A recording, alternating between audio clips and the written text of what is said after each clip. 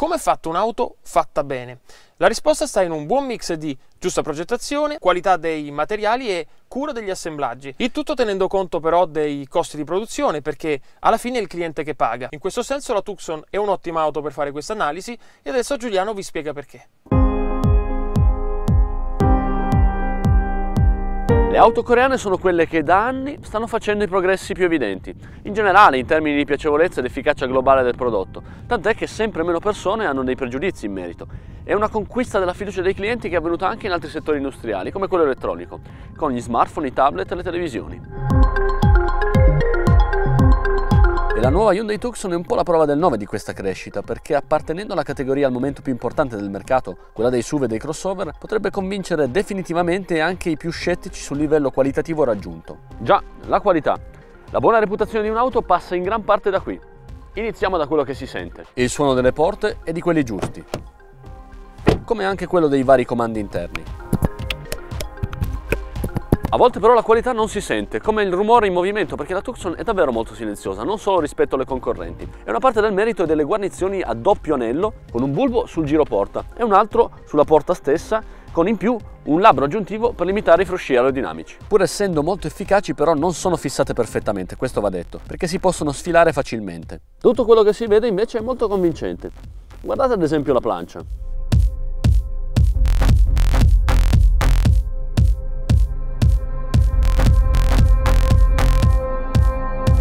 Sembra fatta di materiali diversi tra loro, vero? E invece la parte centrale è morbida e sopra e sotto è rigida. Vi accorgete della differenza solo toccando, perché è accoppiata davvero molto bene. È una delle cose su cui si è risparmiato.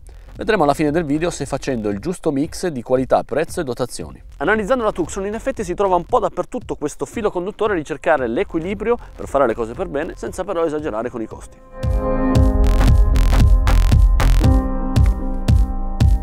Quindi in generale gli assemblaggi sono molto precisi, giochi curati, regolari, e poi si alternano soluzioni notevoli ad altre semplificate. I sedili sono ben fatti, con una bella attenzione ad aspetti spesso trascurati anche su auto di livello superiore. Con i rivestimenti in pelle c'è la ventilazione ottima d'estate quando fa caldo e per l'inverno i sedili dietro sono riscaldati. Sotto poi le guide sono protette con dei profilati in plastica per non rovinare le scarpe. Il divanetto posteriore è regolabile in tutte le direzioni, un'altra rarità, come i doppi ganci per appendere la giacca. E che ne dite della prolunga nelle alette parasole?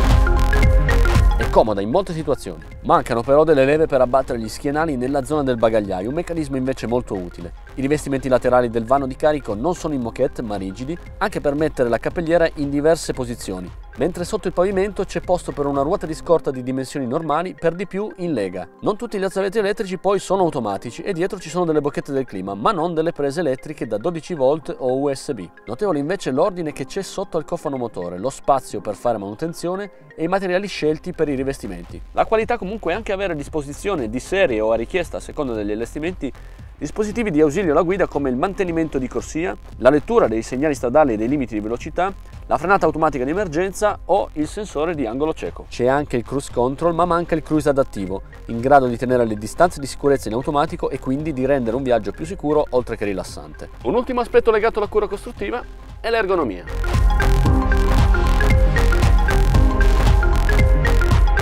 Gli interni sono molto intuitivi, come nel caso della leggibilità della strumentazione e del display dietro al volante, o dello schermo dell'infotainment, messo in alto per togliere lo sguardo dalla strada il meno possibile. In più le icone sono molto grandi, per cui è facile usare il touchscreen. Manca un rotore in mezzo ai sedili, che è sempre il controller più immediato da usare, ma ci sono delle rotelle e dei tasti fisici vicino al display, utili per le funzioni più importanti come la visualizzazione della mappa. Bene anche lo scorrimento dell'immagine sul navigatore con il dito, mentre per lo zoom c'è una rotella dedicata. Mancano i comandi vocali e facendo hotspot con lo smartphone ci si può collegare ai servizi online TomTom Live per traffico, autovelox, punti di interesse e meteo.